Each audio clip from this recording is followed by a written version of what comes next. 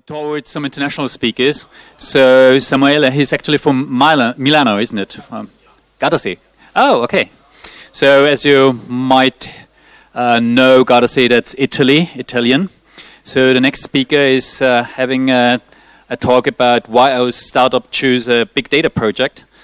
And of course, I was looking up your LinkedIn profile, and I saw that you're also very much interested into Amnesty International and this digital liberty and rights thing. So it's very interesting to have such an audience, an international and open-minded audience. It's something I really like and really enjoy having here. So Samuele, it's a pleasure having you here, and it's your stage. Thanks. So in 2009, a new virus spread in America, mostly, and public health companies. Oh, sorry. Oh, public health companies feared that a new virus was exploding, basically in America, but also throughout the world. Of course, the problem was that, as it was a new virus, no vaccine was readily available. So the problem that hospitals, but also, of course, public health agencies, governments as well, had was that they couldn't keep up with the spread of the virus because they couldn't predict where it was going, right? They couldn't predict the path. They just followed the virus spread. So also the second problem that they had was that people, when also you feel sick, you don't go directly to the doctor. You go first, where? Google, right? So Google came up with an idea. And the idea was, they basically went to the public health agency and they said, we can help you out. And they explained their strategy to find patterns. Because as I said before, people that felt sick, they went first to Google and then to the doctor. And that's why the doctors or the hospitals didn't really catch up with the virus. So Google helped America basically with findings, these patterns. And they came up with 40 search terms that people used, and they sort of connected these 40 search terms, with the spread of the virus over time and space.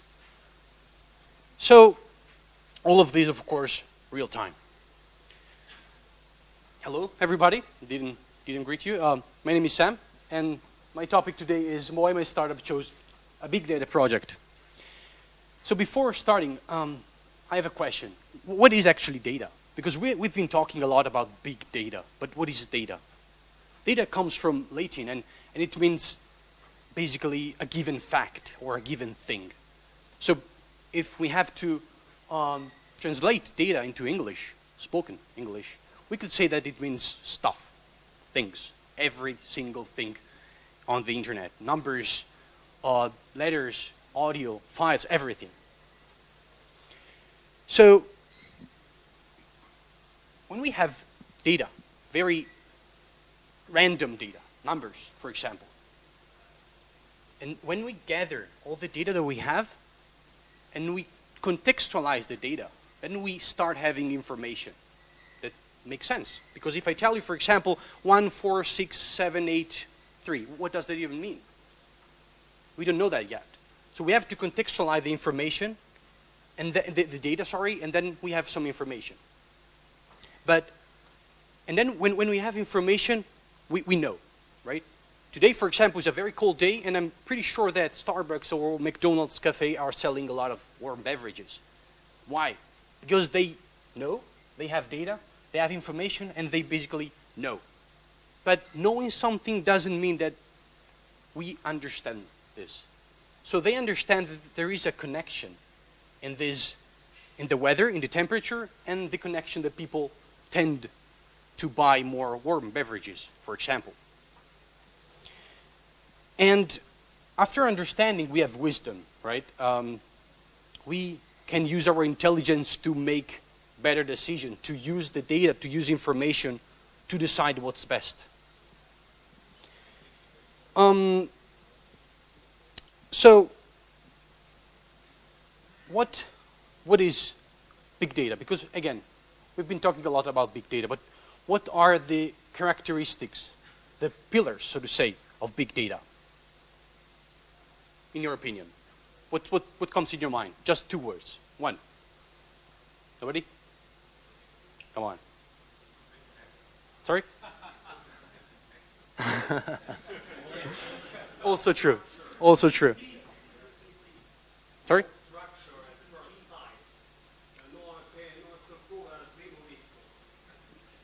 You have to repeat it for the... Oh, okay, oh, sorry. What's, in your opinion, the characteristics? What are the pillars of big data? What defines big data? As I said, there is not a structure at first sight. Okay. At first sight, I meant. All right. We need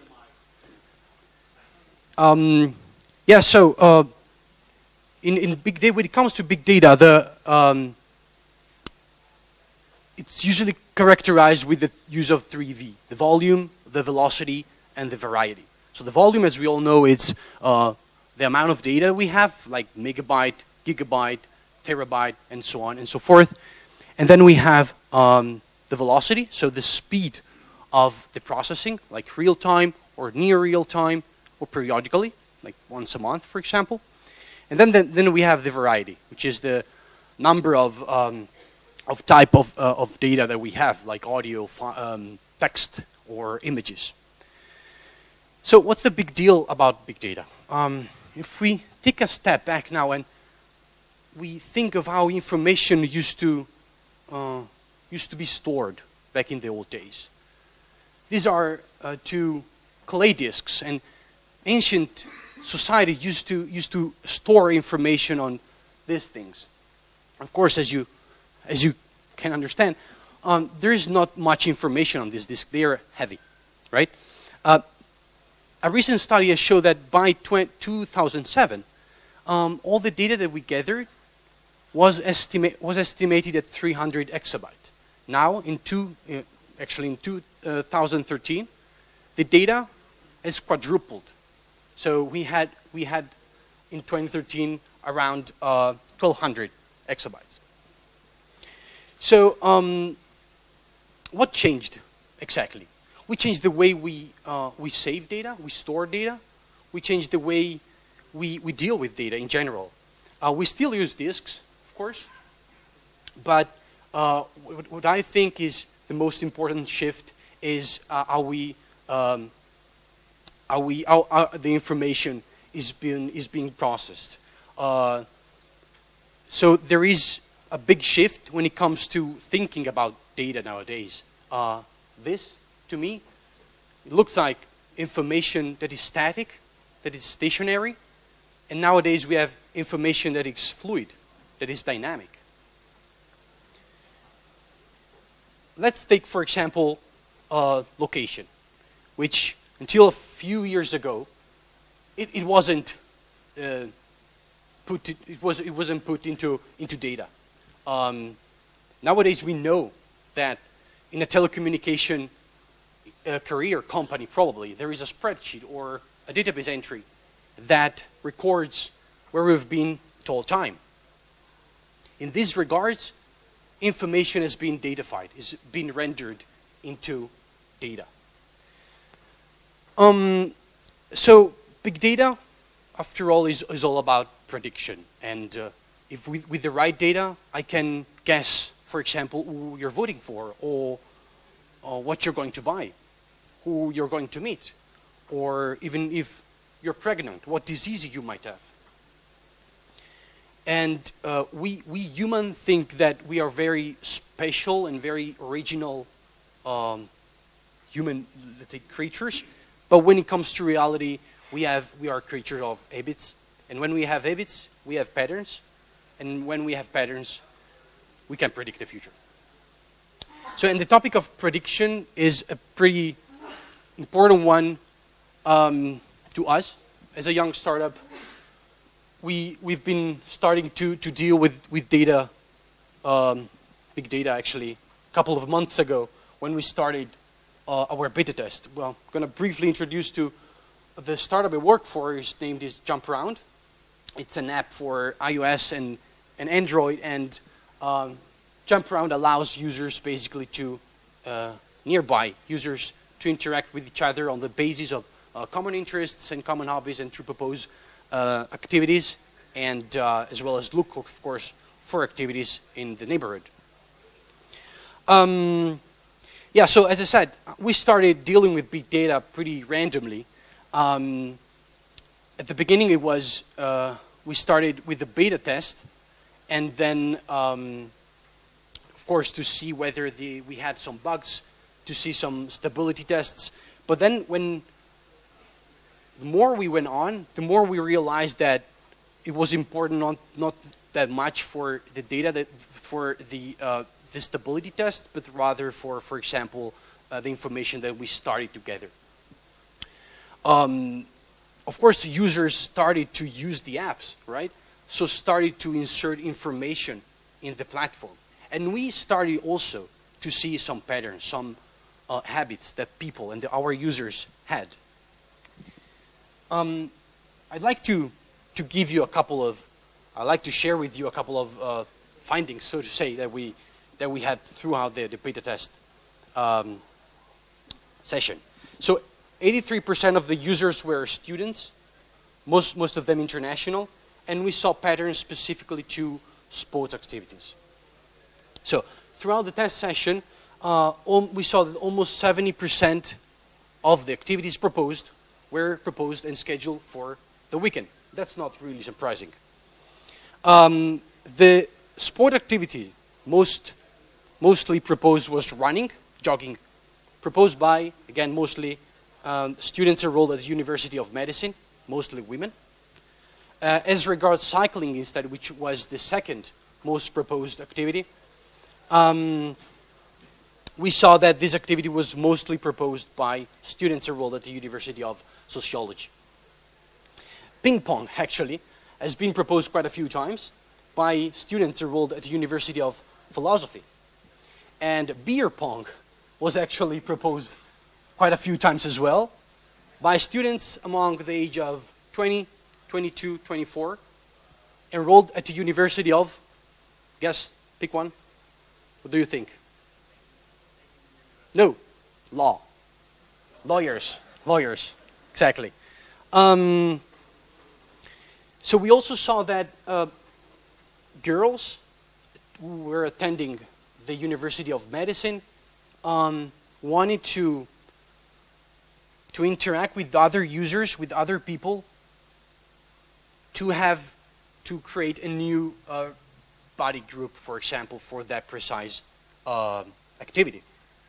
And we saw a huge difference in males and females in the University of Medicine, attending the University of Medicine with regard to these findings. These are just, to me, interesting, but yet really shallow data.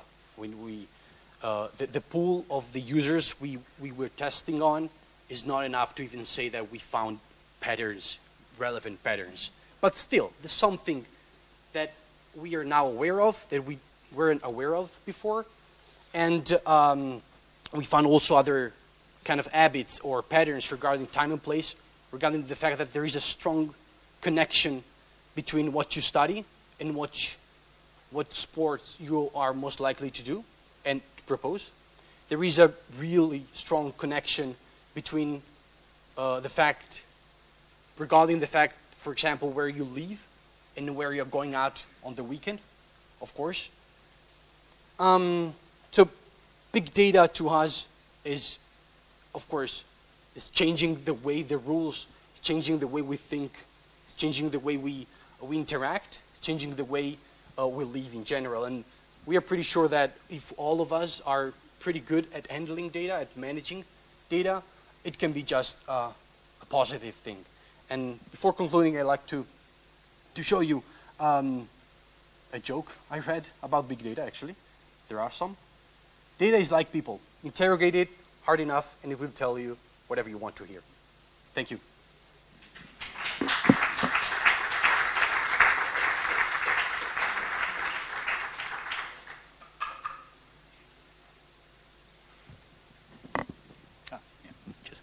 Are there any questions?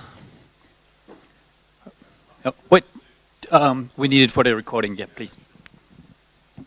How many users do you have? How many data points roughly, and what stack are you on?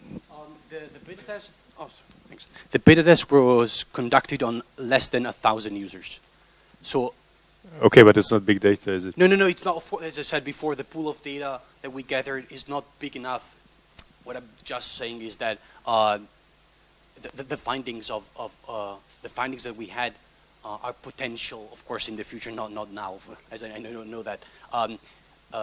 When I actually met him, we talked about that, and we talked that big data is a project that we have in the near future, not now, because of course we are too young for that, but it's still something that we are strongly considering. Okay. And I checked the app; it looks really cool. Oh, thank you. Thanks. Any other questions? One question I would like to ask. So, what were the most difficulties, the main obstacles you were facing during your project, or what do you expect to be in the future a challenge to you and your team? Regarding big data, or yeah. So that's pretty funny, because at the beginning we knew about big data, but we didn't think about us dealing with big data directly.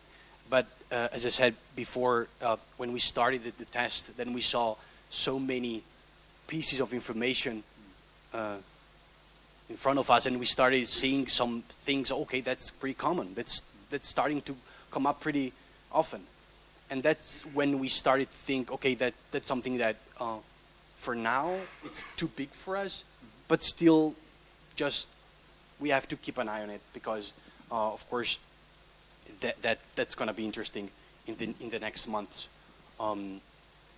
Yeah, so the biggest challenges, of course, was that as we weren't, and so we are not expert on big data analysis, we were kind of at the beginning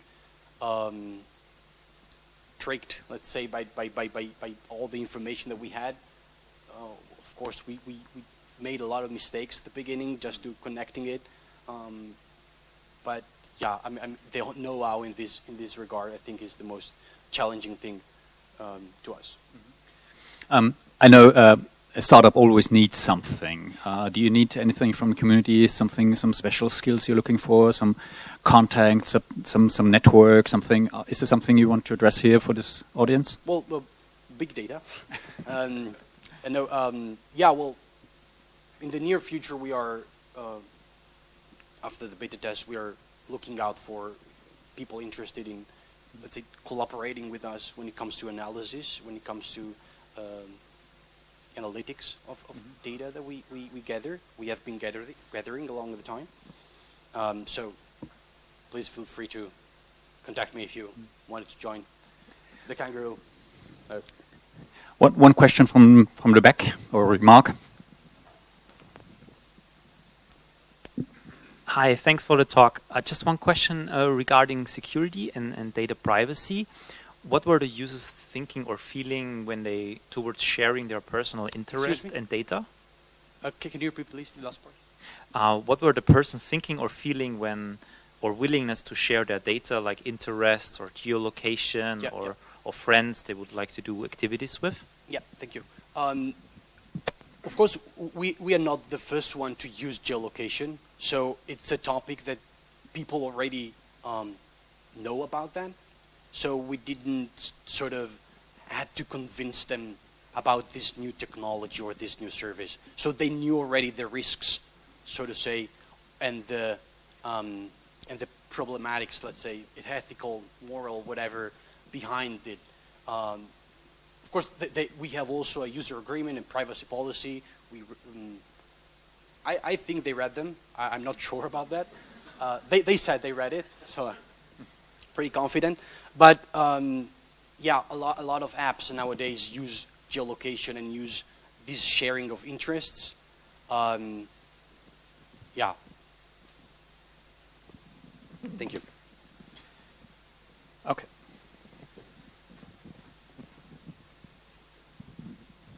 Hi, thanks for your talk. I'm a designer, and I do a lot of user research based on interviews, usability tests, and so on. So that's a very classical way to observe people, to come to patterns, behavioral patterns, so that we can identify opportunities to build apps, software, to make things better.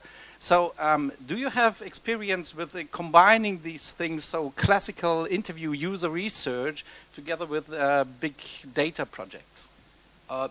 Not really. I mean, we started interviewing students at the beginning, you know, for the validation of the product. I don't know who's lying, whether the interviewees or the big data, but there are some differences.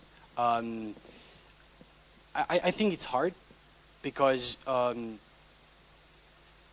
to me big data doesn't really is not about people that tell me what they want to tell me or what I'm asking them, but rather about their habits. I'm not maybe aware of a habit I have or some things that are kind of hidden. But still, I mean, interviewing is something that we've been doing for the last month. So I haven't thought about combining the two things. But do you think that?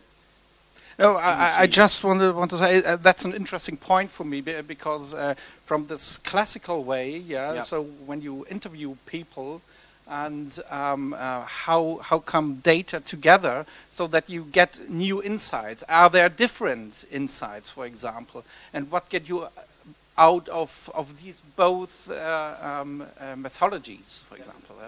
That's an interesting point. Thank you.